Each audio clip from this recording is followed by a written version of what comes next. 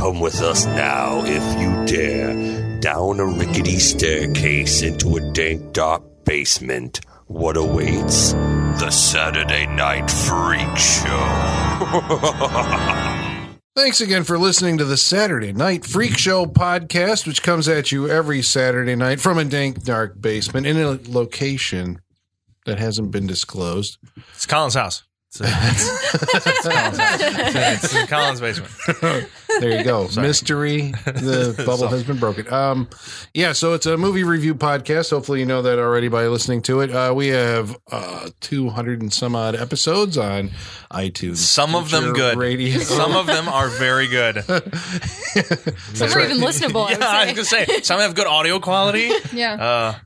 Some of them just, spiraled into madness, like our last one, Some unfortunately. are lost. Yep. Yeah. Lost. Some are a half hour long. So who are these amazing people who are going to be talking about tonight's movie?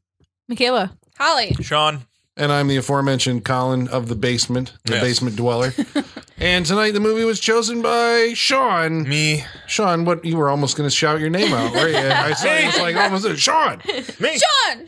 What'd you watch, or what did we watch tonight? 1990s Darkman, directed by Sam Raimi. What would we know Written him by from? Sam Raimi. I mean, many things. Evil Dead, Evil Dead 2, Army of Darkness, Simple Plan, and Simple The Gift. Plan, No, okay. For Love of the Game. What else? Drag Me to Hell. Spider-Man 1, 2, and 3. Yeah, there you go. Oz the Great Oz, and Powerful. yeah. Yeah. Yeah. Darkman. Yeah, so this is Darkman, 1990, you said. Okay, so this kind of, we would describe this as maybe a superhero type origin story, true or false? True, because Sam Raimi wanted to make a superhero movie. They wouldn't let him have the Shadow. Why not? I don't know. They didn't think he could, I guess he wasn't like... It's a property they just didn't want to give to Sam Raimi. I don't know. He'd only done like up till Evil Dead 2 at this point. When did they do The Shadow? Universal Pictures did it. Yeah, it was in like 2004? Oh, did they do a what? Yeah, the one with Alec. Yeah. Oh, that one's the other one's The Spirit. My bad. Right, Yeah. This The movie Shadow. came out at a time when they're like in the 90s when they were taking like 30s and 40s superheroes that were like radio shows and no one really gave a shit about and making them into movies. Like you had The Shadow, The Phantom, the British Avengers. Phantom's You know, good. all Oh, these came yeah. out in the 90s. The you Avengers. know. Zorro came back in the Mask of Zorro. Very true. Yeah, it was a weird time for comic book movies. I remember the Avengers. Well, for you kids listening, there was a time before the Avengers known as the pre-Marvel cinematic era, right? Is that its official title? No, that's what I was we're gonna say, naming that it. is not- Trademark the Saturday Night Freak Show 2017. I think we'll get sued for that one, Colin. the sure. Pre-Marvel Cinematic Universe. All right, so They made movies back in the day. That's pretty much but what we not can say. necessarily comic book superhero movies. No. Not necessarily. Just kind of characters who were, I guess they were trying to make larger than life, their own superheroes, especially if they couldn't get rights to certain ones. Like at this time, Batman came out the year before. Yeah. Which is another one that Raimi wanted. He's like, I want The Shadow or Batman or anything like that. You can kind of tell that is what he wanted because, I mean, this is basically a Batman movie. It's basically a combination of Batman and RoboCop, if you look at it. Did they shoot like some of the factory stuff in the same place where RoboCop was shot? No, it's not the same place because the geography is different. But it feels like it, doesn't it? Like those scenes where near the end where the Alderanc's guys are coming in and shooting up the place. It kind of feels like the ending of RoboCop. To me, it does. They're even kind of like standing the same way as they fire their guns. Yeah. Well, because you have like the villain is an industrialist who wants to, raise the old town and build like a new shining set of skyscrapers. Like OCP, right? In RoboCop. That's the other thing. Is the future city. Yeah. That's where the more RoboCop angle comes in. Yeah. I mean, there's a little bit of Phantom of the Opera, maybe, in the way that the guy looks in the doomed romance. I mean, that's maybe, well, I wouldn't even say that that's exclusive to this superhero story. The idea that, he was in love, he was going to get engaged, and now because he's horribly disfigured, he can't, get the woman that he loves. Yeah. But they even give him a Batcave in this movie, complete with pigeons flying up instead of bats. It's his own version of the Batcave that he sets up. So what was the deal that happened? Like, I mean, okay, so in the 60s, obviously, you had the Batman TV show. Big, bright, colorful, funny. Bam. Pow. Yeah. And I don't know if, I mean, obviously that's not the earliest incarnation of superheroes on screen because you had Superman, the Max Fleischer cartoons and the TV show. But okay, so actually like a cinematic. Big screen cinematic superheroes? Yeah. You had Superman in 1978, right? That ushered in the modern era. Mm-hmm. Or was like was it the first superhero movie? I mean, there's Superman versus the Mole People in like the 30s or something like that, but I guess the Swamp Thing came after that. Yeah, right? That was all later. And then there was like 80s. The Punisher and a Captain America and through the 80s, but like it really got clicking with Batman movie in 1989, and this is like from that era. And then there was like superhero movies throughout the 90s. You remember Condor Man? No, I wish. Since you just came up with that one, you need to list more. Did they make a Condor Man movie? They did. Condor Man was an original idea. It was from Walt Disney Pictures. I have a list. Here we go. Wow. All right. So in the 80s, oh shit, I forgot about. Okay, so 80s comic book heroes. Okay. The highlights: Superman, Condor Man, the original, original idea. Swamp Thing was based on a comic. The Toxic Avenger. Yep. Right? Mm-hmm. And Batman. In the 90s, all of a sudden there's an explosion. You got Darkman, the Guyver, the Rocketeer. The Crow, the Shadow, the Mask, Tank Girl. Tank Superhero? Comic book property. Yeah. Judge Dredd, the Phantom, as Michaela said, Spawn. Yeah. Who could forget that? Blade. Seminal classic. Mm-hmm. Blade. And so Blade begins like Marvel's like, we're really getting into like grabbing properties, put some money behind it. Yeah, because Spider-Man comes after that, and the X-Men. Yep. And away you go into the 2000s, and then, it's comic book superhero movies every week. Basically. At the box office. So I was curious what you guys think was going on that, like, the bright, poppy 60s Batman era, that's what a comic book movie is, or superhero. And then by the time you get to the late 80s, 90s, every single one of those, I think that I mentioned, Spawn, The Crow, The Shadow, a tad darker, The Guyver, Darkman. What's going on in the zeitgeist at the time, or what? Why are they all like dark, gothic? Were we used to a history of these superheroes being bright, shiny figures in the comic books? Like, not necessarily. I mean, Superman was. How dark did he get in the comic books? Not at all. I mean, he died, but that's about it. He's always been kind of a bright, shining beacon. That was a huge thing, though, right? When he died, right? And that was, was, wasn't that was that 90s? Was that like 94? Late 80s, early 90s, I thought. Well, the Crisis on Infinite Earths, where they killed Supergirl, that was 85. I remember or 86 because I bought that one, and then they killed the Flash, and that was when they started doing that. Hey, we can actually kill off our comic book heroes. 93, yeah. Mm-hmm. So that's when the comics went dark when the movies did. Like everything just went dark. Right. Do we blame that on Tim Burton? Because I mean, Batman's it's a darker character anyway, but he kind of took that and molded it to his sensibilities, in which are dark as it is, dark and twisty. That's that describes kind of his aesthetic and just the way he makes movies anyway. Literally, German expressionism. Yes, very much indeed. He loves the German expressionism. Yes, he does. Yeah, the movie Batman has that look of. I suppose German expressionism, but it's also that part two even more so, like World's Fair kind of, all that future, like right. What do you call that? World of Tomorrow. Yeah, you know what I'm saying. Where like the skyscrapers go up forever, and they have the the bridge that connects them, and that kind of stuff. I gotcha. Yeah, because it's stuff like from Metropolis or whatever. But I guess you're going still back think to of Metropolis. Yes. German expressionism. Yeah, exactly. Indeed. Well, Batman had gone dark in the comics. There was the Frank Miller, The Dark Knight Returns. And that, I think, like dramatically changed Batman's character. When did that come out? So I think that was like 85. Give me a decade. Okay. Yeah. Yeah, it was like a 4-part issue or something like that. 85 was a good year. Or was it a whole, maybe it was a 12-issue run. I'm not entirely sure now. I have the collected trade paperback. Right, everybody's got the trade paperback now. Yeah, So that like presaged the entry into, hey, everybody's going to have like a dark. I forgot to mention RoboCop on there. He would be a comic book. Very true. Very true. He fits in. That they made up out of whole cloth. Okay, so Sam Raimi, well, he wants to do Batman. They're doing it. Wants to do the Shadow. They won't give let it to him. Yep. So he says, I'm going to create my own. And I'm going to create Darkman. All right. So what was I heard something about the process in the writing of this movie. What did you hear? I heard something like Sam Raimi himself did something like 12 drafts.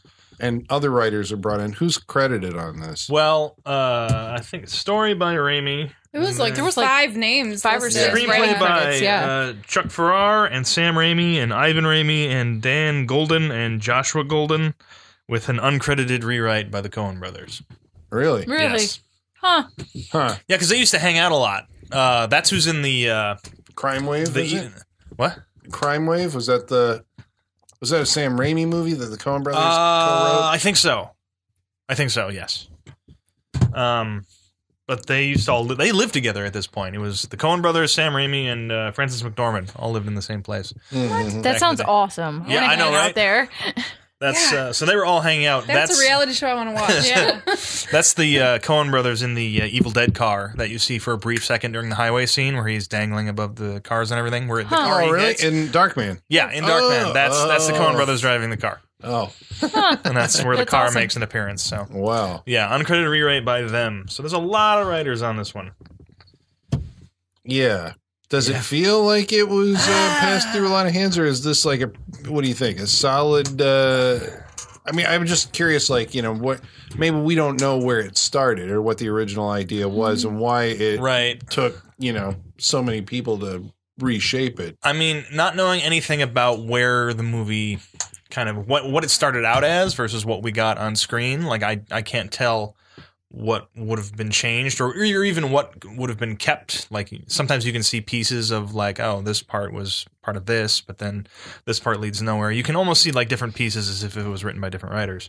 The only thing I can say about this is that maybe we don't know like Liam Neeson's Peyton Westlake, his ultimate goal at the end, aside from saving Julie. Like we don't know where he's going from here. Or what he's doing besides just getting money and getting revenge and making more masks. Yeah, because I mean, maybe we're talking about the ending too early, but hopefully you've seen it by now, maybe, or you're thinking about watching this movie. But the idea that you get the hero who's tortured with a physical ailment, so he wants to cure it. Yes, right, and he's been working on this technology to. Like basically do 3D printing of organic tissue, skin material. This is what he's doing prior to the. How lucky for him! Yeah, that he gets blown up. Convenient. Yes, very convenient that he has this at his disposal after he should become horribly scarred. Mm-hmm.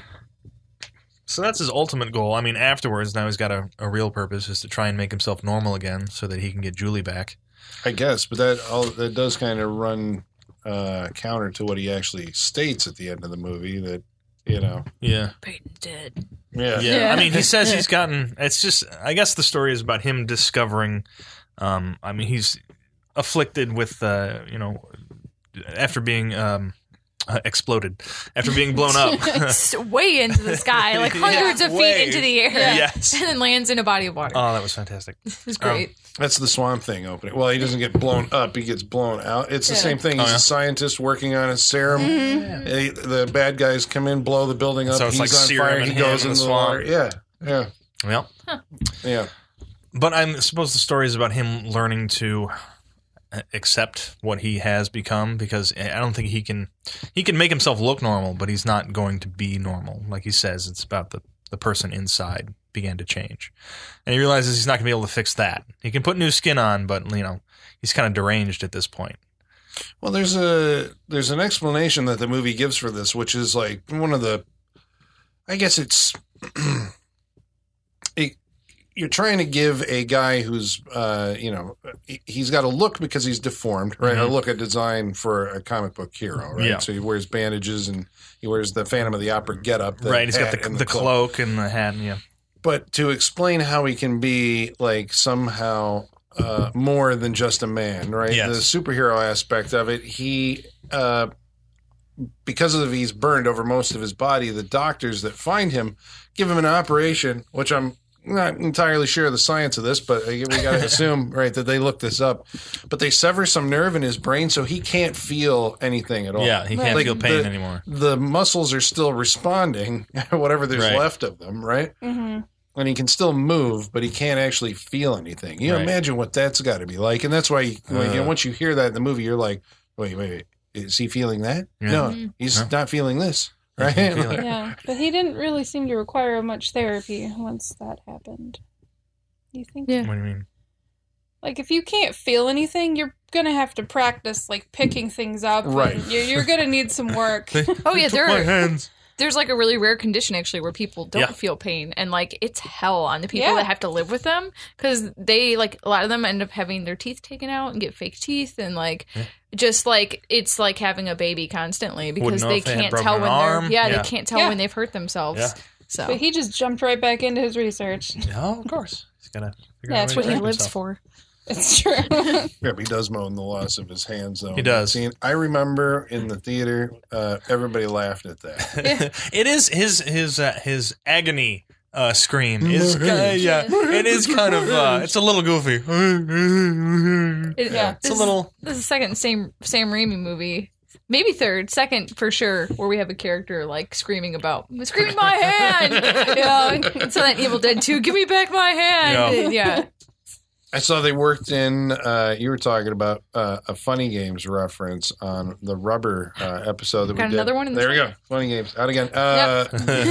I saw a reference tonight to American Werewolf in London. They had the nurse from American Werewolf in London, Jenny Augeter, is in this as the nurse at the hospital. Oh, I didn't notice that. And at the scene where Westlake escapes through the window, there's a group of people standing in the doorway, and she's like, "You must let me through!" And that's her line from the end of American Werewolf in London, where she has to get through a group of people. That's I'm awesome. like, they knew what they were doing. Yeah, they did. I mean, well, who else is in the movie? And John Landis, her director is from American Werewolf in London, is there as another doctor. Yes. With So another friend. They just all hung out back in the day. I love it. I love it. So awesome.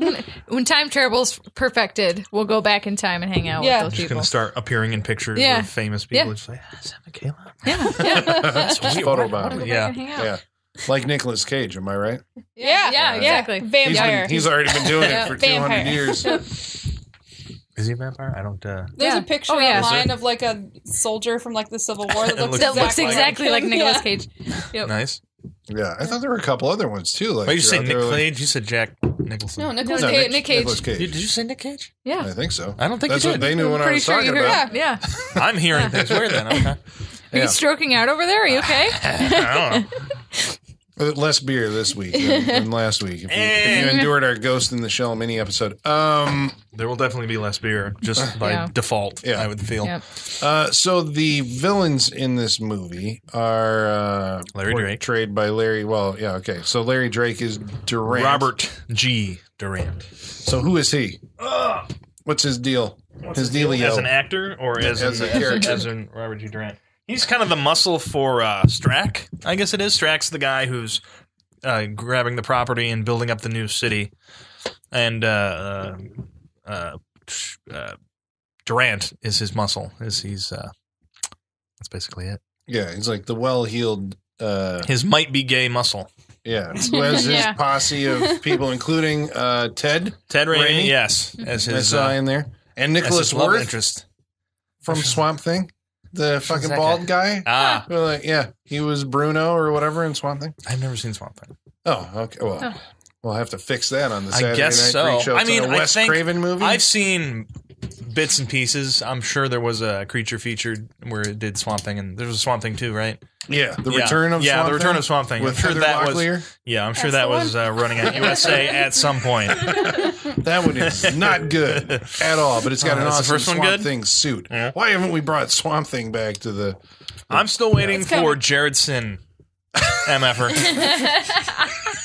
Well, you're waiting for that for the Freak Show. I'm Yeah. wondering why there isn't a Swamp Thing remake since we're going back to the comics. Well, now that R-rated comic book movies are being more financially successful. I'm sure it's not far away at this point. Yeah, somebody because will you grab haven't that made up. it yet, Colin. There you go. There you go. Swamp Thing. Somebody will find that thing and be like, I love Swamp Thing. I love Swamp Thing for years. I'll make it. And they'll have to make it significantly lower budget, I think. And then when you can't do it, then you'll have to go to Marvel and get Man-Thing. Man-Thing.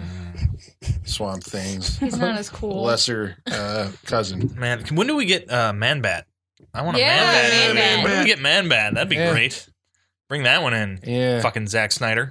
Yeah. See, they never do the comics like I was reading. House of Mystery and Tomb of Dracula and... you got plenty of Dracula movies. Calm down. Werewolf by Night. Yeah. Okay. Those are all Marvel, I think. Well, then he had Blade and he was hunting down the Werewolf by Night, probably. Yeah. I lost my train of thought. Okay, so Robert Durant. This was before or after Dr. Giggles? After? We asked why because Larry Drake, who plays the bad guy here, is Dr. Giggles. He was on L.A. Law. Oh, yeah. For a very long time. And a great horror movie made for TV that you should check out if you haven't seen it, called Dark Knight of the Scarecrow, where he also plays... awesome. It is very good. Is it? He's a mentally handicapped fellow. He did this in like 1981 and then ended up playing a mentally handicapped guy on L.A. Law for... Oh, right. Huh. Yeah. Dr. Giggles was 1992. Oh, so he followed this up. So this was his... ascent into cinema. Into cinema greatness, I think is what you were going to say. Yes, you are correct. Yeah. What after that, though? I haven't seen him around. What are you talking about? Darkman 2, The Return of Durant? He somehow survived the... he gets into a helicopter crash in this movie, folks. Yeah. And somehow survived and comes back for the sequel. Which I think, because there's 2 direct-to-video Is he sequels. all burned and no, not at all. Flesh masks. I think they mentioned in the second one that he had skin grafts to fix. Skin grafts so good that he looks just like he did in the first movie. Mm-hmm. It's pretty fantastic. Wow. But I think they, there's, like I said, there's he's 2... not in Die, Darkman, Die? No, he's not. No, Jeff Fahey is in Die, Darkman, Die. Wait, wow. Yeah. Who plays... Lawnmower Man? Yeah. A young Jeff Fahey. Wait, plays... No, he plays the bad guy, not Durant. Who plays Dark... Oh, it's Arnold Vosloo. It's Vosloo, yeah. He From plays The Mummy. Peyton Westlake, yes. He's the... In those Darkman 2, he is movies. Darkman in those. Not as good. I'm pretty sure... I mean... I think maybe I saw the second one a long-ass time ago. There's that one where he's, there becomes a romantic story about he falls in love with... No, that's the third one. He falls in love with Jeff Fahey's wife, and then at some point he perfects the skin, but then... I would hope. He does. He comes up with permanent skin, but then everything's destroyed, and he's only got like a small vial of it to fix his face. But then the woman he loved, her daughter, gets disfigured as they're fighting the bad guy at the end. That's not for you. You want that one? Sure. Here, there you go. Well, you say fix the skin. What are we talking about here when we say he's got to fix? What are we talking about? Like his experiment? Yeah. Well, I mean, his whole purpose is to try and come up with a synthetic skin that lasts. I mean, he finds out the problem is that it doesn't last in the daylight. So his whole thing is to try and figure out... 99 minutes. 99 minutes. Exactly. I love that stuff in science fiction. Yes. movies. Why 99 minutes? It just sounds good. 99 minutes. Melts. Looks good, and then it melts. So they're trying to figure out how to do that. And so he's still going throughout the movie trying to figure that out. But when he's trying to infiltrate Durant's gang, he's able to make masks of the members of his crew, infiltrate to steal money, I'm guessing to buy more equipment and to make... I guess that's his ultimate goal? I suppose. Right? That's also not clear why. He's just getting revenge for them killing him. Right, I guess so. Because then he can steal it. Got this. Well, they say that he, because he can't feel anything, then his emotions are getting the better of him, right? And he's also got unchecked adrenaline. Yes, running through his system, which That's why makes he's him so strong. super strong. That comes into play in the third sequel. Well, I would hope so. They try and steal his Darkman-ness and put it into other people, make soldiers. So is his superpower that he can make,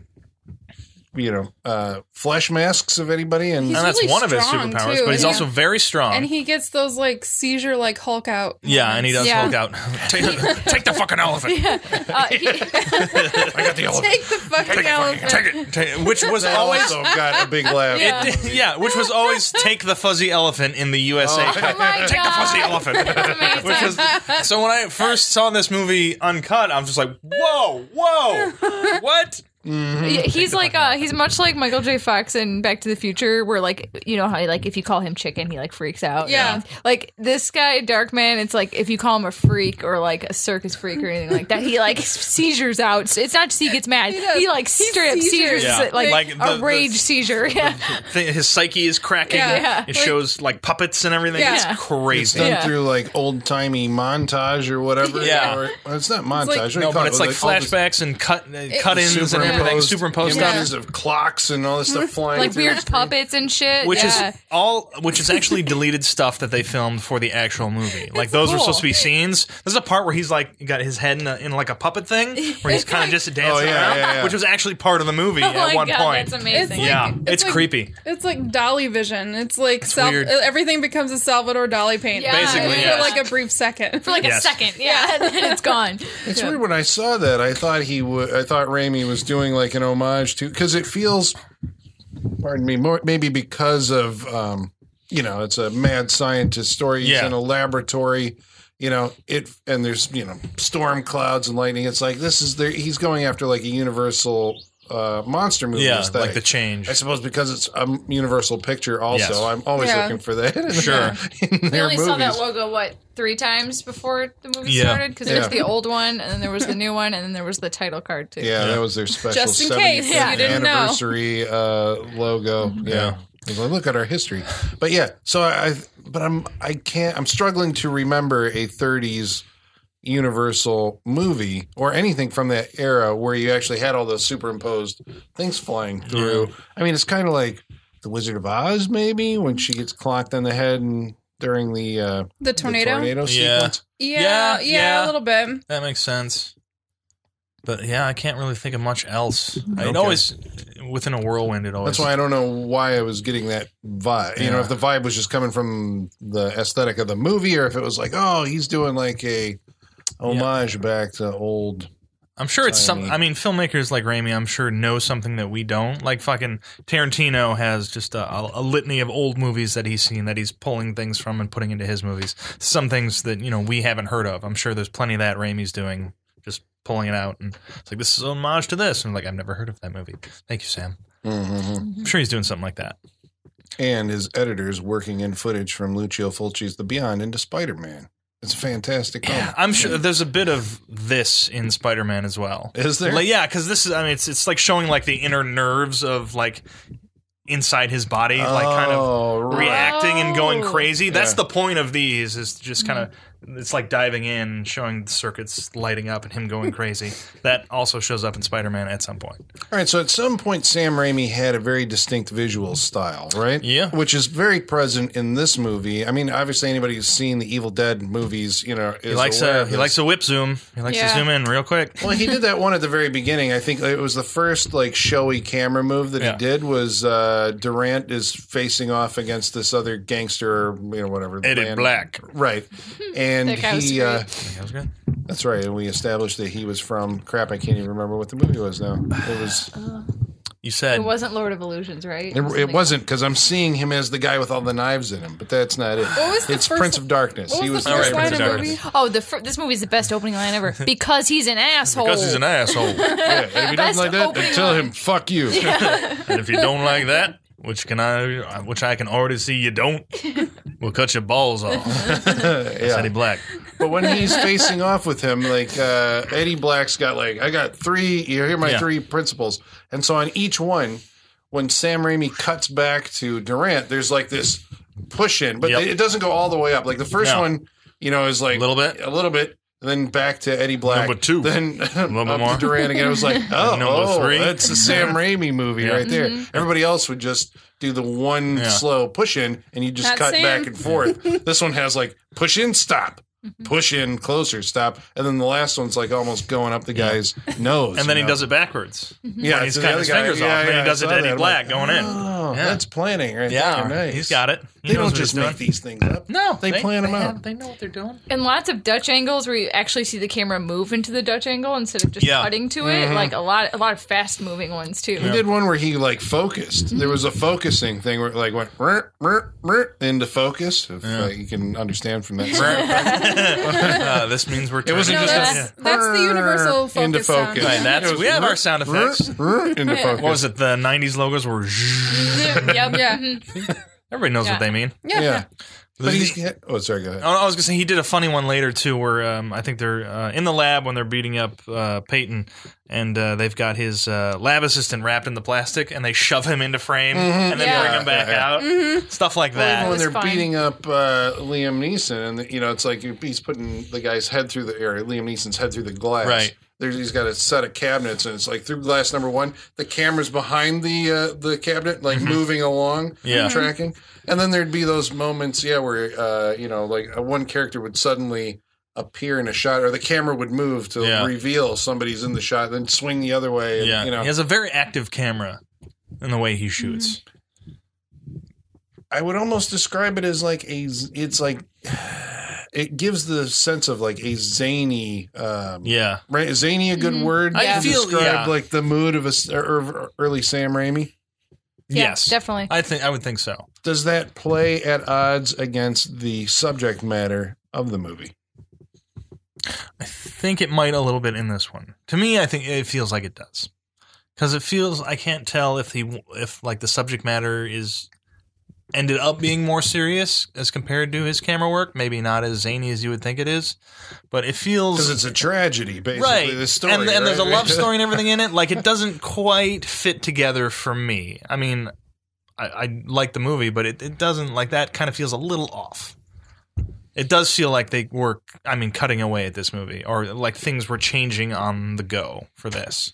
I don't know. I mean, it seems like some of that stuff. I mean, the idea that one of Durant's henchmen has a wooden leg, right? And then that leg ends up being a machine gun that they can pull off. And, so what does the guy do while his leg, where his compatriots are mowing down the bad guy or the, other gang? Yeah. He's hopping around on one leg. It makes sense because you had to sneak a gun in. Yeah. But it doesn't make sense at any point later in the movie. No, because then you just see like it's like, who's in my apartment when coming to get me? There's a guy holding this gun leg, and then it pans over, and then there's the other guy glaring at the camera, and then he hops, right? Because he doesn't have a leg. Yeah. Right? It's great as far as like setting up characters to remember. I mean, especially henchmen that you're not going to give a lot of backstory to. It gives them like just one identifying characteristic. I mean, even the name Smiley is the guy who's got the crazy smile. Mm-hmm. The guy who's got the leg that's a gun. The bald guy, like they have at least one characteristic that'll differentiate them so that you know who they are. And they're not just all melding together into faceless bad guys, which it works for that. And his camera style works like in the scene where they first go to the lab and beat up Peyton. Like it works for that in the introduction when everybody starts coming in. Like you're talking about the Dutch angles when everybody starts walking in, the light being lit from underneath as they show everyone coming in. Like his camera work works for scenes like that, I think. Very well. I feel like it kind of mirrored like comic book panels, which that's what this is. This is a comic book movie, so it makes sense in that essence. But it was hard to tell the feel of the movie. Yeah, it really was. Like I couldn't tell if it was serious or if what it was tone comedic. he really wanted to get. Yeah, it definitely worked if you're trying to pull that comic book panel feel across. But as far as the feel of the movie, you can't necessarily translate comic to movie in that aspect as far as like photography. It doesn't translate as well. Yeah. With story that happens later on. Yeah. Certain things don't mesh well. It's like you get this here and like, oh, now we're doing this. Yeah, it feels a little weird. Yeah. Do you think Robert Rodriguez really likes this movie and that's where he got the idea for the machine gun leg and Planet Terror? I'd say it's possible. I'm going to say yes. It's possible. I'm going to say yes. Because that's just a memorable thing. Yeah. Machine gun leg. Yeah. Yeah. I like it. Yeah. Machine gun leg. Well, thanks, everybody. It was good talking to you. Well, there was something that you said that like triggered, and I can't remember. I triggered you? I'm sorry. I triggered you. Oh, no. I didn't mean to. Triggered a thought. In the old version of triggered. Wooden legs, camera work. Comics. Comic panels. Nope, it's not coming back. All right, Dutch angles. Suddenly it'll be there. Lab assistants, fuzzy pink elephants. Whiskers the cat. Whiskers the cat. Yeah, he has a cat to keep him company. He but does. It's Church it's from Pet Sematary. Yeah, but is it? I mean, look like if that, what year Wait, when did that come out? I was going to say, let's look at it. I mean, again, oh shit, we I'm just right went here, 89. Oh, 89? Perfect. That's the cat. Probably the same That's cat. the cat. Then. It has to be. Another chapter in. This is probably going to be the biggest chapter, Cats of film. Yeah. Just because. Because it's us. Yeah. Yeah. So we'll add that to it. We now have Church as our. What the cat's to name the is. monkeys and the. We got monkeys, the mice, the scorpions, definitely scorpions. Oh yeah. And now cats. You're gonna have to go deep cuts back a couple episodes to get the entire the joke on that one. Yeah. I was hoping he'd go on Mike Tyson with those pigeons and like keep them as his friends and right. Yeah, because it was so dramatic how they like flew up and then that was it. That's all that was there for. I'm trying to think if there was kind of a side plot in either of the other two because he's a very lonely man. Yeah, that's what I'm saying. Like, did he keep a pet? I think did he have a dog at one point? He may have had a dog that he just talks to angrily at some points. Aww. He's much calmer in the other two movies, which I don't like. He's really crazy in this one comparatively, especially when he does that. See the dancing freak. Yeah. Oh my God. He does that little with dance. The fucking funnel on top of his head. That was great. Yeah. And it comes like out of nowhere. But yeah, I mean, it's just his frustration. But right? yeah, that's and he's been triggered again. Well, just call him triggered at this point. Yeah. He's been triggered again, so he's kind of freaking out. And then he's got to calm himself down. Well, he's got reason to because his girlfriend is now taking up with. Okay, so here's a question. Well, so Holly, this was your first time seeing the movie. Oh, I mean, based on, I'm just curious the way the plot works out because we're introduced to the villain of the movie, Durant.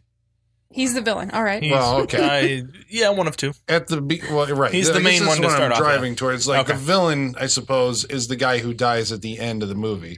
But we're introduced at the beginning of the movie to the heavy, right? Yeah. Of the movie. And then you're introduced to it's not her boss, right? She's a lawyer. Yeah, she works for Strax, right? The developer. I think she works for a company that works for Strack. Okay. She's a lawyer. She's tangentially related somehow. She's probably she's their lawyer working for something. Yeah. She has uncovered a memo. Yes. The Bellaceris memorandum. I'm glad you remember that because I was going, what the fuck was it called? It was a memorandum because we heard it like 8,000 times. Yes, the Bellaceris memorandum. And it details some type of financial transactions. Yeah. Right. That shouldn't have been going on. Off. So the question is, when you meet him, and he's basically making these veiled threats at her, but it's done, the actor delivers it in a way that's kind of like, I'm trying to help you. Yeah. You know, it's like, there's this other guy who's a competitor for our business who, you know, his name's Durant. We've met him already in the movie, so we know what they're talking about. I'm curious if the movie, the structure of it works to hide the fact that he is actually the main villain of the movie, or based on the way that movie plots go, where you like, right at the very beginning when you saw him, you're like, that's the actual bad guy. Oh, yeah, right away. Okay. Yeah. So that's just, so we just expect that now, right? I think we can, but also I think we can tell, like, I mean, this movie came out of the 90s. Williams shows up in the Phantom. Yeah, okay. But I think that's the thing. Like, it's a movie from the 90s. It's kind of in that vein. Like, you can kind of figure what's happening at this point. Like, a lot of these movies kind of shared certain traits. So we're kind of looking for that already. But like, all right, we know it's a 90s movie. It's superhero-ish. Something more is going on. So if they introduce that character, odds are something's going to happen with him and he's going to be a bad guy. I understand because he's developing this like Delta City, yes. Yeah, right. They act like it's this horrible thing, and I don't know why. They act like it's like, what he's doing. Who does? Like, I got the impression that we're supposed to not want him to build it, and I didn't really understand why. Okay, this is a bit of a reach because I'm having to read between the lines a lot here on this. All right, yeah. I think it's because if he builds this weird future city, right? It brings in more of the mob people, and they can like take over the city. You know what I'm saying? Okay. Like, Just like Delta City. Like like they can just install the mob people as they're building the city. Like Plus, so there's going to be all those workers. And you got to entertain the workers, Yeah. and they're going to need the drugs and prostitutes and all that. Do we know this for sure? But I'm sure he makes a lot of money building the city. That's what they said. RoboCop. It seems like it applies here. It seems like it shares some qualities. All right, I don't know. feel like it wouldn't have been terrible if the city was built. I know. Again, that's where the story kind of falls off at certain points. It's just like this vagueness. It's just like, what are our stakes here, really? I was like, I don't really understand. Like, he bribes some people. I know that's shady, but it fucking happens, and I don't know why. Yeah, it's like that's building a city that's supposed to be a good thing, right? And then I was like, is Darkman supposed to be getting... Darkman. Yeah, Darkman. Is Darkman supposed to be, like, wanting revenge, or is he just wanting to finish his research and get skin? I don't really... He wants revenge for being blown up, but... I think he wants. I wish his name was like John Darkman. That would have been better. John J. Darkman. John J. Darkman. John J. Darkman. Only if I think the only reason I'm thinking that it's revenge is because the first time when he sees Rick, the Ted Raimi character, that's when he has his first his colored light freak out. Yeah. Seizure. Yeah. It's like his rage seizure. It's a rage seizure. And it's great the way he does that, because it really is just colored lights and zoom ins and Dutch angles and everything. Like, that's how he gets it across. Well, you do go back to more of the going inside his head and seeing the freak out, but you do get a lot of that just practically right there in camera. Just turn on the red light, zoom in. And it does help if you have bombastic Danny Elfman score. Danny Elfman. We haven't even mentioned that at this point. Like, he wanted to make a superhero movie so much, he's like, I need Elfman, because he did that fucking Batman movie. And he did the Flash TV show, so he's the superhero guy. He is at this point in time. Right. And man, the xylophones are everywhere in this movie. You can tell it's from the get-go. What happened to Danny Elfman, too? Like, you listen to any of his newer stuff, it doesn't sound like Danny any Elfman music that anybody does. Like, he has lost that Danny Elfman. Or people don't want it. Or he did it as much as he... Like, now he's like, I got to do something like, I'm growing as an artiste. There's also that, like, maybe he doesn't want to do it forever. I mean, he's I kind of like that he's changing his stuff up. Like, I love when I see a movie and I see a music by Danny Elfman. I'm like, really? Right. Awesome. Someone recently was just like, Danny Elfman did the score? Yeah. All right. I thought that, what was I watching? It's surprising. Fuck. It was like Silver Linings Playbook or something. I think he did the music for it. Yeah. I was like, really?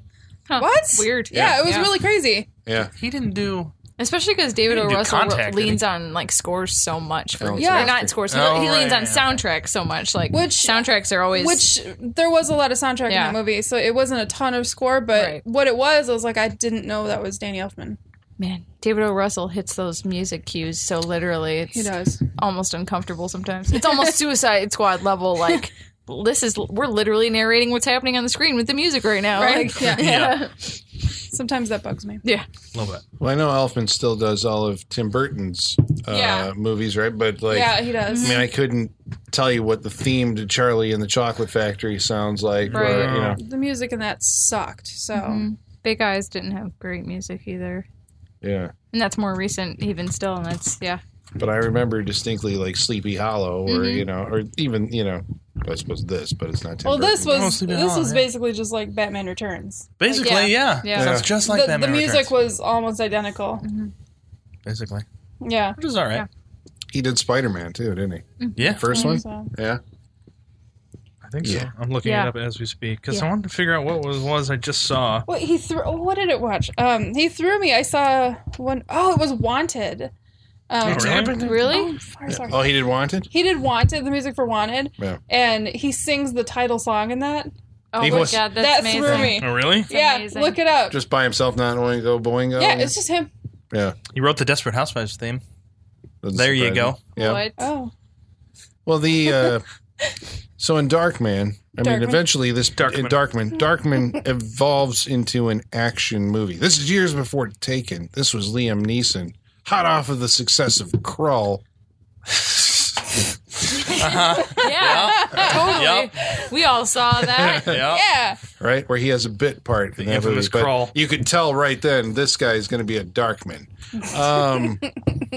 So it turns into an action movie. So this is the mostly biggest his thing. stuntman. Right. I would say less Liam Neeson. So how do 90s stunt work, or how does it hold up under, today's... I mean, you can see all the seams in this movie. I mean, you can see all the green screen. Like, it all is definitely noticeable in this movie. It's before digital.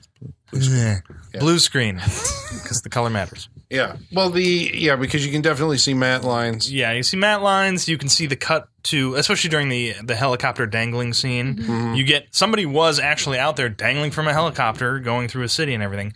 But when they cut up to Liam Neeson at that point, it's just, from shoulders to the top of the head, and you can see that there's just like rear projection going on behind him, or some blue screen or something. There's some really weird angles where like he was supposed to drop out of the helicopter and then catch onto the hook, where clearly he's standing on a blue screen and they're wiggling the hook, and it's the backgrounds are moving differently and don't match.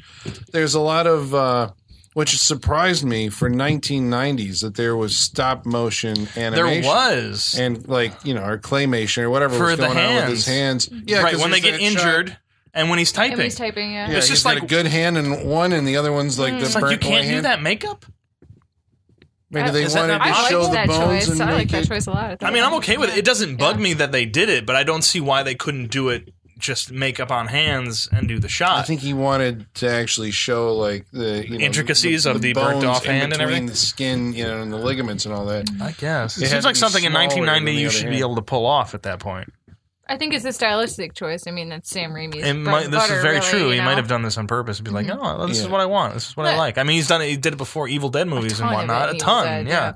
So I hit this comfortable with it, or I mean, it something does, he likes. Again, I think it contributes to like the Sam Raimi style of of that era, because this is before Army of Darkness, even right?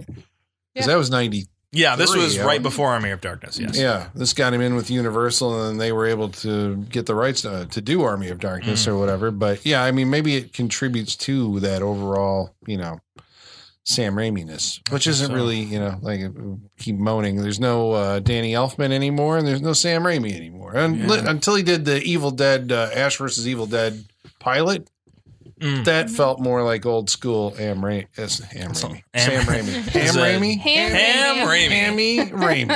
Is Drag Me to Hell, did that feel Sam Raimi? No. Not at all. In moments, like the so it's just kind of seance scene and whatever with the talking goat or whatever that came out of nowhere. It was like, that's a Sam Raimi. Who else would have thought to do, Right. And when the Lamia is like trying to get into her house or whatever. You think people don't want that aesthetic anymore? That movie didn't do well. Drag Me to Hell? Yeah. It didn't do well. People like that movie a lot. It's a good movie. Yeah. But people... We have conflicting opinions. All right, go. All right, let's hear it. But the I guess, it's interesting to see a filmmaker do, something that defines like their style. I mean, that's what makes a movie by them special, right? It's like you're going to get something that they do that nobody else does. And somehow both Tim Burton and Sam Raimi, it's ironic that we're talking about both of them in this era, and then where they eventually went to, I mean, they eventually evolved into doing these big budget CGI spectacular Disney movies. They almost ended up at the same place. Yeah, they could have. You could switch. Like you told me, wouldn't be able to tell. Sam Raimi directed Alice in Wonderland and Tim Burton directed Oz the Great and Powerful. I'd be like, how would you tell them apart? Yeah. They're like the same goddamn movie. It's funny that they start out basically the same thing with their superhero movies and just end up there. They have parallel careers. I guess so. I know. We're waiting for the Sam Raimi, Tim Burton team up, which might never happen. That'll never happen. No. What's Tim Burton doing now? Another Alice in Wonderland. I don't know. Wasn't there a sequel to that? He didn't direct that. It came out last year. Oh, he didn't? He didn't direct that one, though. I produced it, but he didn't direct it. No. The last thing I saw was Big Eyes, and that came out at least Sam Raimi's doing a TV show, or at least producing a TV show. Yeah, I think he just did that first episode, though. Right. I'm sure he's executive producer on it. Tim Burton just did something that we're not thinking of that came out really recently. I think post Big Eyes. Frankenweenie? I think no, a lot more recent than that. I don't know. It was the Hollywood fact check us. Peculiar Children. Yeah. There you go. Oh, that was it. Yeah. The Miss Pettigrews. Pettigrew. Pedophile. God, I hope not. That went in a very dark place because we're watching a Darkman movie. Darkman. I read the book. I think it's Pettigrew. I mean, I'll go with whatever you say. Like Chico, right? That was Carlito. Yeah, Carlito. That's what it was. Yeah. You believed me for a while. No one believed you, Holly. Yeah, you did. No, we didn't. All right. So, what else we got about Darkman here? Last scene in the movie. It was Peregrine. Which is amazing. That's very true. Oh, yeah. Describe this as two people who have not seen this before. You guys seem very happy with that ending. You hadn't seen Darkman before now? Oh, shit. Yeah. Okay, sorry. I thought it was just... No, whoa. no, I had not seen this before. Right. Wow. So after a weird high-rise building fight, which I think is a trope of the 80s and 90s as well, that like on a half-built building, you know, on the iron Lethal beams. Weapon 3, right? That building was... Well, even Power Rangers did that. Mighty Morphin Power Rangers had a fight like that, too. In the movie? Yeah. Yeah, it's like the first big fight scene after they meet Ivan Ooze. I haven't watched it recently. Yeah. Stop looking at me like that, Colin. Yeah. You guys, even 3 Men and a Baby had a fight in a half-built building. You mean the movie that's haunted? That's right. That's right. The movie that at one point in time was the most rented movie of all time. You're because goddamn of that. right it was. Yeah. Gutenberg, bitches. Anyways. Gutenberg, bitches. Short Circuit was on TV the other day, and I watched it. Oh, that's a great movie. I have that movie. It's really it. Fisher Stevens is uncomfortable to look back on in that movie, but not until like within the past like 5 years did I put it together. That was. I'm like, are you fucking kidding me? Mm-hmm. He did that. Yep. That's online with what is it? Breakfast? No. Yeah. What? Was it Breakfast at Tiffany's? Yeah. With, what's his name? Andy Rooney? Yeah. Oh, yeah. Mickey Rooney. Sorry. Yeah. All right, so we go up in a building for the climactic fight. Oh, yeah. And the skyscrapers. Yeah. The skyscrapers, the steel girders. Yeah. Yes. Yeah. And then they have Frances held hostage. Or Julie. Julie, yes. Sorry. I mean, she is both. Her real name is Frances. Yeah. They have her held hostage. Random bloke up there as well. Yeah. you have the typical villain explaining his whole, master plan. Yep. Yes. Scenario. No, but does he? He basically... He says what he's been doing. He the whole describes movie. what we already know he's been doing, and he describes his childhood at this point. High steel! And he's just... It was his version of saying, I have the high ground, Anakin. Basically, him saying, I was a kid and I used to climb these things and bullshit like that. His story about...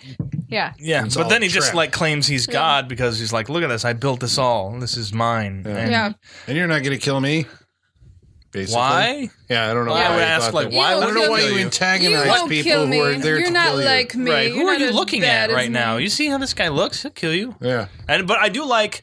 That is something I do like about the ending, though. It's like, it's not something you can live with. And then he drops and is like, I'm learning to live with a lot of things. I've always liked that. That was a And then good his... line. And then his... There's a lot of cheeseball lines in that There movie, are. but that was a good line. But there's some good lines That in was this a good movie. line. There's a lot of cheeseball stuff, but there's some good lines in this movie. I like that and the ending that you two can describe. And then what, Julie? Is that what her name is, Yeah, right? Okay, yeah, so she's Julie. like, Julie. let's spend more time together. Let's build our life up to what it was. And then he says, but Peyton's dead or something, right? Yeah. Something like that. And then like storms off and you see him like pull out this like flesh mask with dark hair, which is not one we've seen before. No, It's new. And the hair looked very long when he whipped it out. Yeah. But whatever. Yeah. And he's taking off and he's running down the streets and you hear this voiceover about how like I am everywhere and I am everyone and then she's chasing him like pulling guys' coats around to look to see You're if she wearing can a find trench him. coat. You're wearing a trench coat. Yeah. Everyone in this town wears trench Can't find coats him. all the He's time. nowhere. Yeah. And then we see The Bruce back of- Campbell yeah. of all people turn around and kind of like straighten out the flesh mask and look at the camera and then keep walking. And I fucking love that ending. I thought it was great. Yeah. I knew there was going to be Bruce Campbell in here somewhere because every Sam Raimi movie has at least a cameo by him, if nothing else. Good. So He wanted him to be Peyton for this, but they would've didn't. loved that. They didn't want to put the movie on his shoulders. Bigger. Yeah, because at that time, Bruce Campbell wasn't the Bruce Yeah. Campbell. Right, yeah. Well, I think maybe he had done... Well, I mean, obviously the Evil Dead movies, but I think The Adventures of Briscoe County Briscoe Jr. County Jr. But I don't think that was yeah. a big hit. But I mean, like everybody that I know, like seems to have seen that fucking show. Yeah.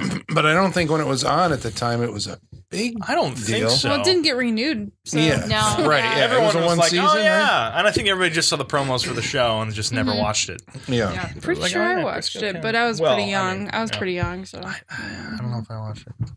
Yeah. I don't think I did. Because where did Bruce Campbell? Yeah, I mean, eventually, just the cult of Evil Dead caught up with him, right? Enough that they said, "Okay, we'll put him in, Army of Darkness." But yeah, because it was like Burn Notice or something. By the time he actually got like a legitimate, something other than Evil Dead that he could hang his hat on. So then after that, he's like, "I can go back to Evil Dead." Yeah, right. Yeah, But they won. I've satisfied myself that I can do other things. Apparently. No, And I did Bubba Hotep. Yeah. Yeah. Give them what they want. Wrote a couple books. Yeah. He's very happy. Played a maitre d'. Spider-Man. Oh, yeah, that's right. Oh, yeah. True. He was the ringmaster. And a theater usher. Yeah. Can I help you? It's pretty good. Are we forgetting anything about, before we approach the mailbag and the wrap-up segment of our show, are we forgetting anything that you want to bring out or talk to or highlight specifically about the movie Darkman? I don't think so. Yeah, I have a question. Okay. So they said that he burned 40% of his body. No. We only really see that his face and like neck and hands are fucked up. That doesn't seem like 40% to me. But I'm sure there's I'm sure his it'd be chest great if and like whatever. that was it, like from here down, perfect. Yeah. Well, perfect. Yeah, of course, when you see up his sleeve, right, you can see his skin. It's just he's wearing For a guy that was like completely on fire and got shot hundreds of feet into the air, he should be like completely burned head to toe. You'd think so. But so if he was completely burned head to toe, and then he has to like 3D print his whole body, right? So would he have to have like a naked picture of him his whole body do that? Because we see the way he 3D prints is like it scans a photo of his face, and like because there's a scratch over one side of his face in the photo, he can't read that. So would he have to have like a full-on naked oh no, picture this is of where himself? this is where the comedy comes in. He's like, all I have is a picture of a black guy. What do I do now? I like this. Yeah, He's like, all right, I can deal with this. Yeah. This is great. Yeah. See, this is. Why is this not in the movie? Why was this not explored? They had 2 sequels to try and explore this. Yeah. Why didn't we do it? Because Roger Corman didn't make the movie. If Roger I guess so. It's very true. That would have been the great. Mel Brooks version. Funny. Where's Mel Brooks' superhero movie? Oh my God. That's where it would have gone. Someone get Mel before he dies. That would have been I was just kind of curious how he could put the mask over his bandages and all It was that. loose fitting. He just kind of It was Liam Neeson, but he was able to pull the Liam Neeson mask off, and he had bandages underneath that. Oh, did he? Yeah, because he whipped it off at one point, and I'm like, on the helicopter. Oh, yeah. I was figuring because he's so gaunt, and basically half of his skull is showing that when you pull the mask over, it'd be form fitting, and boom, that's your skin again. Yeah. But he's got bandages over the skull and the mask over that. He also at one point was dressed up as Durant or somebody. Yes. And pulled Durant's coat off, and he had his cloak under He that. did. Oh, yeah. And I He think fully he put the clothed fucking underneath. hat on, and it was like, where the hell were you carrying that? Yeah. You don't Oh, yeah. He also question- had that face in there for Yeah. that whole time. The cloak he found in a dumpster at the beginning of the movie and decided to It's just keep like, wearing I like through this. the whole movie. I'm going to keep it. Why, This is where else great. do you find? I think the Crow does the exact same thing. Yeah, it no, he does. takes T-Bird or Fun Boy's coat or something like that. Yeah. Point is, he's fully dressed. He doesn't need it. Mm-hmm. He doesn't need the coat. Yeah. Yeah. Where does he keep the hat? I mean, he didn't have the hat later on. Hey, doesn't he? Well, I mean, the last time we... Okay. No, he never pulled it out and stuck it on, Colin. That never happened in this From movie. that, holster that you have in Right. your back. He's just like... Hold swords and hats. Do we- Reach back there and boom. Do we ever see how he got the hat, or did the hat just like pop into existence in this movie? Like, I feel like Like, the we hat saw just it. popped into Yeah. existence. Why didn't we not get a great like Indiana Jones type scene of it blowing down the street, or Seinfeld type scene where it's blowing down the street, and you see him reach down and then like pick it up and put it on. And it's like the look is complete, Yeah. Oh, that would have been good. Like the maybe pimp coat Like the and pimp coat in cane. Seinfeld. Yeah, exactly. That was a great episode. Yeah. Missed opportunity. the cat should have brought it to him. He's like, Whiskers found the You should have hat. named Maybe. the fucking cat. Yeah. Whiskers. Whiskers. All right. Okay, so you've a dark listened to cat. us prattle on long enough about Darkman, but we want you to stick Darkman. around Darkman. because we're going to answer some mail, and then we're going to go around the table, and each one of us will review Darkman. Who liked it? Who didn't? We're going to find out. You want to be here for that exciting portion of our show, but before then, we need to summon our mailman, Igor. Where are you, sir? Masters, the mail. I've got the mail. So many letters. Our followers are rising. Why, thank you, Igor. Colin apologizes for last week. Igor, did you say fuck Igor last week? Is Yeah, I brought bet him his on. feelings. Did are probably you? pretty He still hurt. shows up. that okay. Oh, did you? So he like forced his way into the show. You're like, fuck Igor. Igor's like, no, I must deliver mail. Yeah. I should Okay. say, like, Igor, bring us the mail. Right? Okay. Well, anyway. So, about Darkman. Oh, by the way, if you want to get a hold of us, and we hope that you do, you can get a hold of us on Facebook, Facebook.com/Saturday Night Freak Show. on Twitter, At Sat Freak Show. or you can email us. Saturday Night Freak Show at yahoo.com. and we'll read your comments on the air. You want to tell us about something that we did a long time ago, one of our old shows that you just listened to? Please do. Tell us about that too. So for Darkman, Ryan Burrett writes in and says, I watched it maybe a year ago and thought it still held up pretty well. Yeah. There you go. Okay. For our Ghost in the Shell episode. Oh, God. Oh. They haven't even listened. They haven't heard it yet. You might regret this. Yeah. On Twitter, Movie Guru writes in and says, rewatching the original Ghost in the Shell, the Major seemed to want to connect to being a human more, versus in Standalone Complex, that's the second one, where she was all internet. I expect the new movie to be scene for scene, but less interesting or cinematic. I think that's what he's going for. Like maybe what we tried to articulate, that by the end of that movie, she just wants to, or I think the AI and her, they just want to be human and die. I don't fucking know, Colin. We don't know anymore. Okay. But the fact that the new one's gonna be less interesting, I disagree with that. I think the new one will be more interesting. If nothing It'll else, be than the fact it's beautiful, captivating. Yeah. Oh, that story they're giving her. They took your life. You had a family. But that's something. They don't even give her that in the They anime. don't. That doesn't make it good though. Just because they put it not in good. there. Just easier to watch. I'm judging a movie before I've even seen it. Yeah, that's true. Yeah. It's very true. You are. And about our Rubber episode, Chris Huddleston See heads. in French. I hope you like that name. I'm going to read you the translation. All right. Oh. The translation is "Thank you for the surname." I think. Did you just fall for Sea Huds there? You just went Because I think we French. called him Sea Huds. So I think he likes Thank it. you for the surname, Sea Huds. And he can speak If French. you write This in, is we'll give you more a French surname films, too. please. Oh, no problem. They signed it Sea Huds. Does Amelie count? That's a French movie. Is that, is that a freak show movie? Can we do La I don't know if that's a freak There's show. a lot movie. of French extremist horror movies we can do. Yeah, Is a high tension? and Yeah, high tension. Martyrs and Oh yeah, Martyrs. We'll work on it, Sea Huds. All right. Inside Frontiers. yeah. French. Bring the cinematic universe of Alexander Aja. Aja. Oh, God. Did we not do an Aja? Aja. I think we did one. What about Eyes Without a Face? Oh, yeah. Eyes Without Without a Face, Face? That's the song, right? Merci, Sea Huds. What about, oh God. is Lars von Trier Dutch? He's not French, right? Yeah, Swedish? Danish. Okay, He's okay. Danish. So, Antichrist. wouldn't He was fall French. into We'll that do a lot of. I'm just gonna bring some fucking whatchamacallit movies. What the fuck's his name? Oh, Joke him? doesn't work anymore. Luc Besson. No, the actor.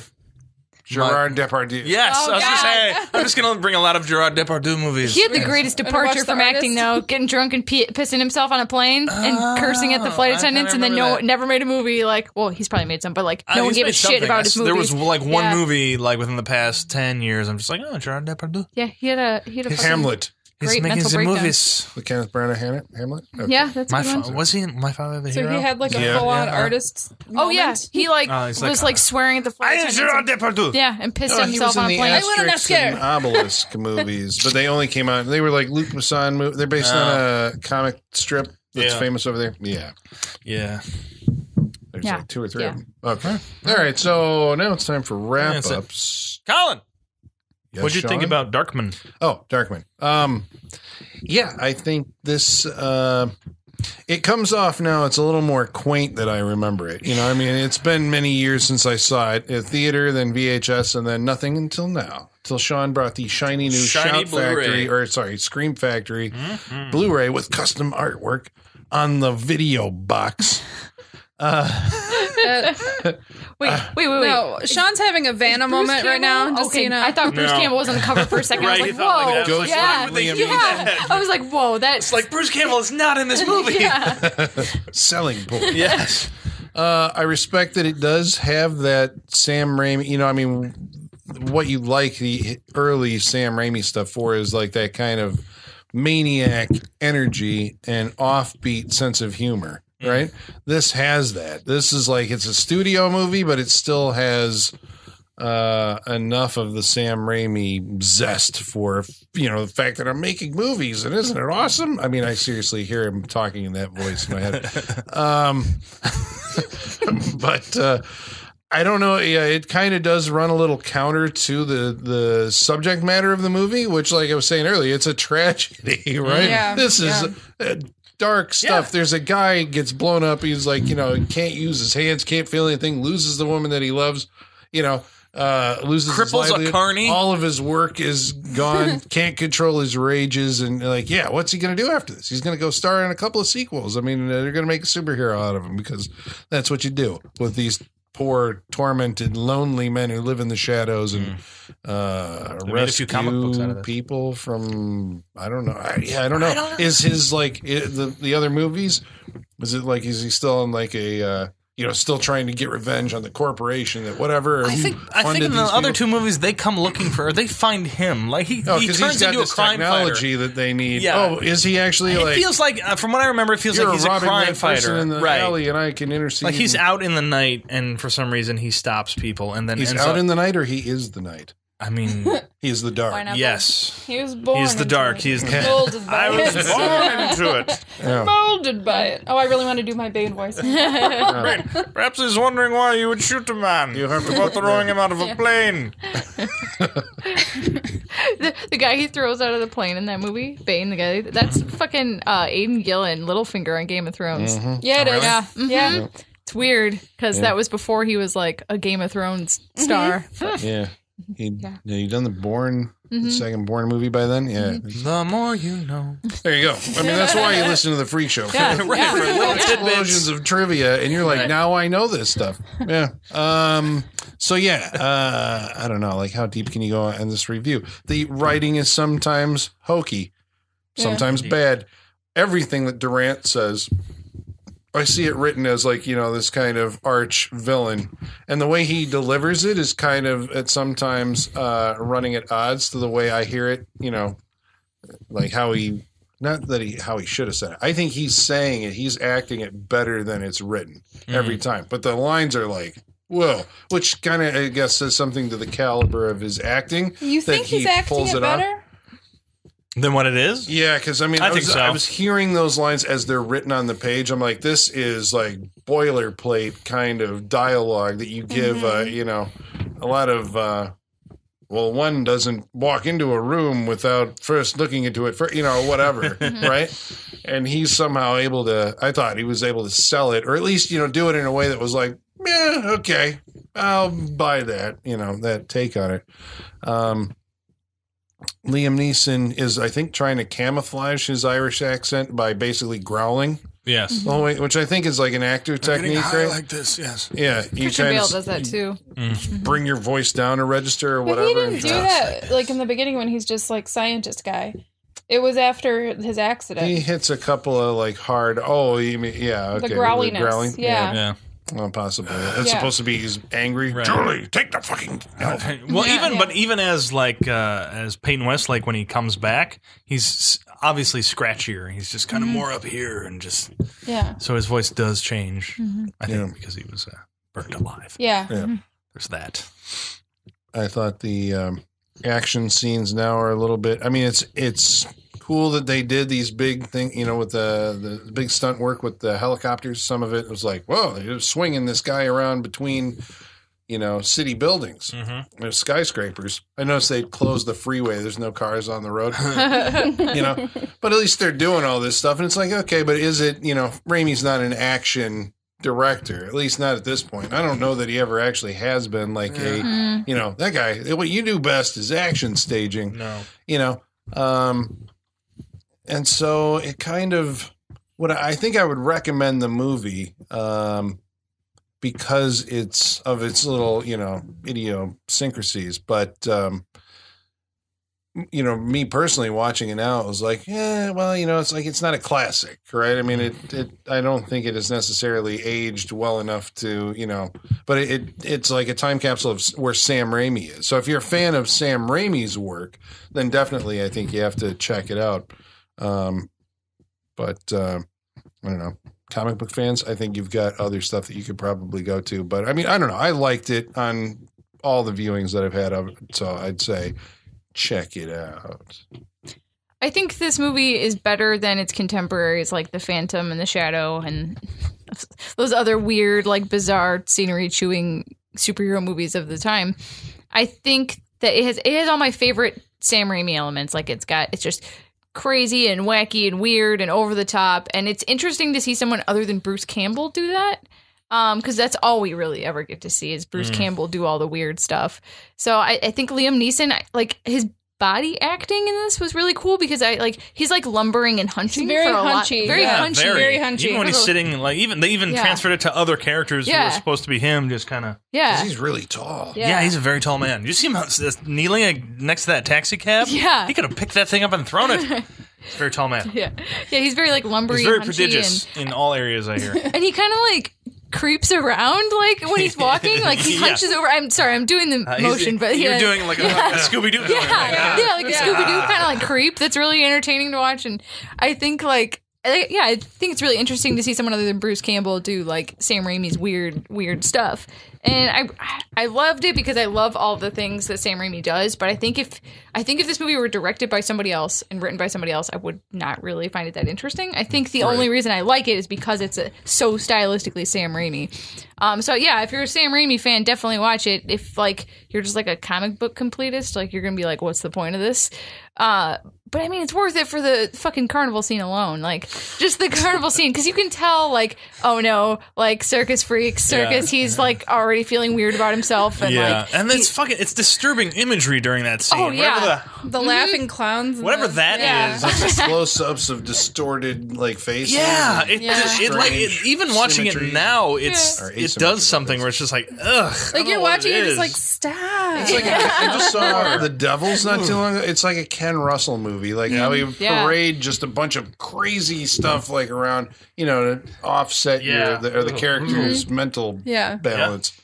I really love the stop motion, and I thought like the makeup on Liam Neeson's face when like he has the bandages off with it looked really good. And I think that aged the best out of anything in this movie, especially like his teeth and like the way he had like no lips or anything, so it's just exposed teeth and gums, which was really comical at some points. But it was. But Tony Gardner was the makeup. Tony Gardner, yeah.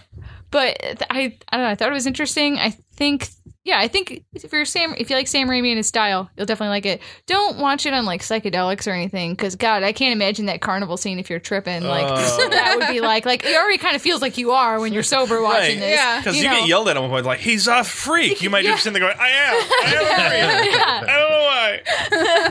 Yeah, and all those weird like puppets that are popping up and stuff. Nope. It's like we're trying to describe it the best we can, but you really kind of have to see that scene to get it. And yeah, the whole meltdown over take the fucking fuzzy elephant. The fucking elephant. The fuzzy elephant. Yeah.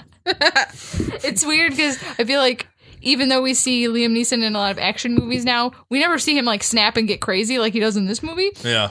No, he's always very cold when he's killing people. I have a very particular skill set. Yeah, he's very reserved. Now he's just like... Yeah, this movie, he's like fucking bonkers. So, yeah, I would recommend it. Darkman.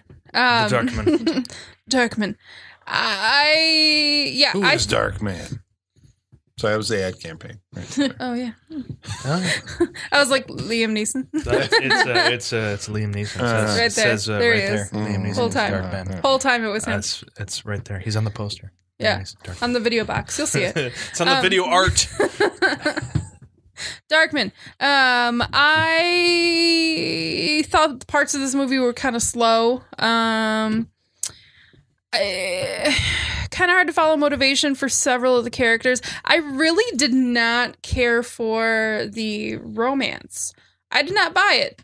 I didn't feel the love. Maybe it was just she was shitty. She was shitty. I was like, why are you in love with her? Like, I don't understand. She's just kind of aloof about the whole relationship.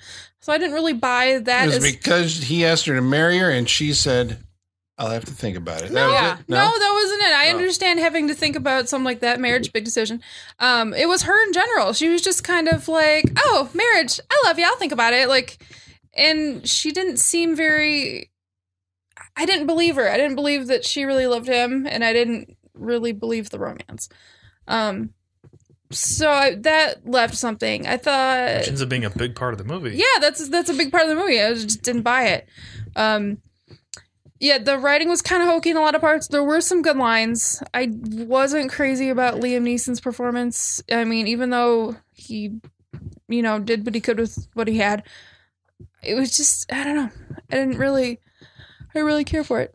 But it was a kind of a lot of fun to watch. and it hit some 90s checkpoints that I love, like nunchucks, helicopters, hanging from helicopters, machine guns. There's a 90s checklist. There's All a these things 90s are on checklist. The iron girder fight. Yes, the iron girder fight. Grenade launchers. Yeah. Yes. Because why bring a gun to a gun fight? To a helicopter fight. Yeah. You brought a gun to a Yeah. helicopter fight, yes. So it hit some really great 90s checkpoints. I had a lot of fun watching this, but I had a lot of fun watching this with you guys.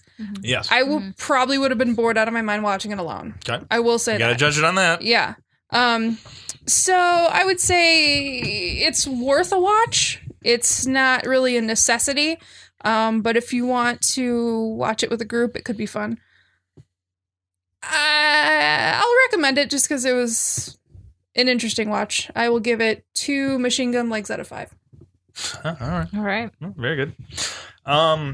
Watching this again tonight, and I watched this probably 2 months ago when I ordered the Scream Factory Special Edition. I noticed that it is a weaker movie than I remember it being. I think that has a lot to do with kind of the age it comes from. It's definitely a product of the very early 80s. 90s? 90s, I mean, I'm sorry. The very early 90s. But there are elements of it that I do like.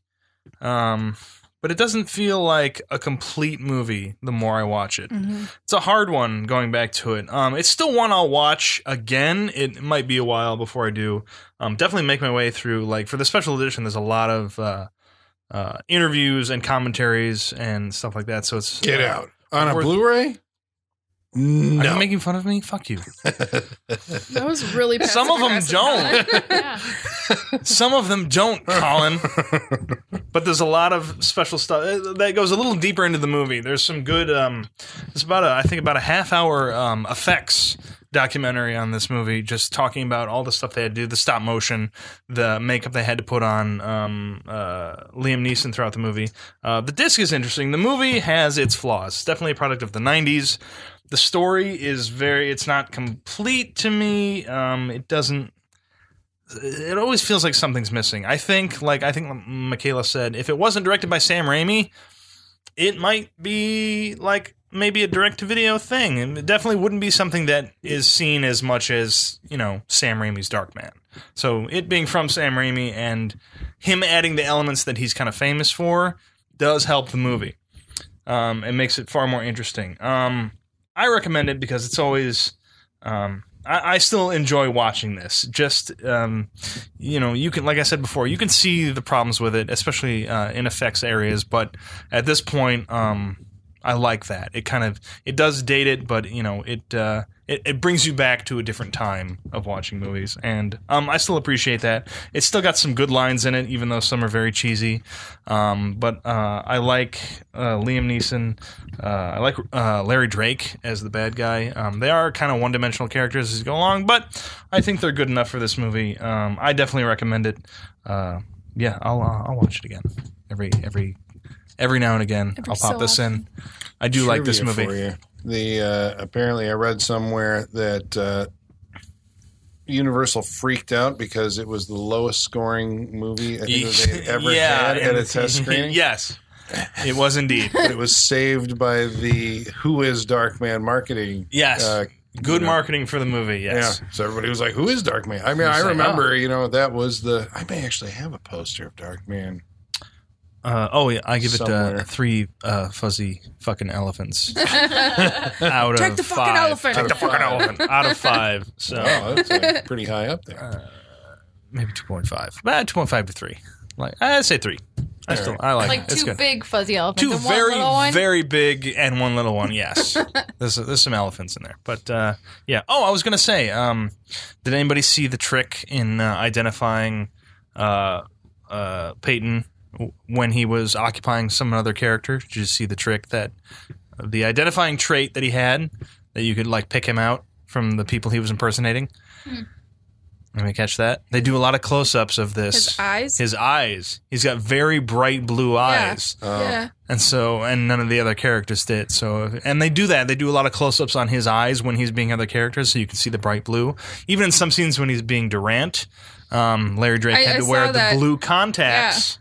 in order to pull off that he was Liam Neeson at that point. Yeah. I caught it viewing. His little henchman started to catch on. Yeah. Yeah. I only caught that watching it tonight. I'm like, oh, that's the eyes. He's got bright blue eyes and he's wearing contacts, especially in that close-up scene where he's smoking a cigar, you can see. So he's always got the blue contacts in when he's playing somebody else. When somebody else is playing him. Now I gotta watch it again. Right now. No, we don't. No, we don't have to watch it. We're not going to watch it again. All right. Well, later on, we can watch it. Oh, there you go. Next week, maybe after, the Darkman 2 and 3. Just sit down for one whole evening. Next week, we're going to be watching a movie that's chosen by... I don't know. Shout it out. Holly. Holly. All right. What are we watching next week? I can't shout all the time, guys. Why not? It'll get old. They will get annoyed, and then it won't be a surprise anymore. I'm not doing this for another month. Last time I did it, you got mad at me because I stole your thing. I'm not saying you can do it. I'm saying I'm not going to. That doesn't mean one of you gets to replace me. Oh, okay. Nobody shouts for like a month. Okay. And then you'll all be surprised. Next week, we're going to face a fear of mine from when I was a kid. You guys are going to help me through it. We're going to watch a movie that scared the hell out of me. We're going to watch 1988's Night of the Demons. All right. All right. Who was I just talking about this with? Me? Us last week, probably. Was it? Were we talking about it? After the drunken ghost in the show podcast. Maybe. Okay. Yeah, I've forgotten everything of last week. All right, Night of the Demons. All right. Until then, thanks for listening. And again, until next week, the basement is going dark.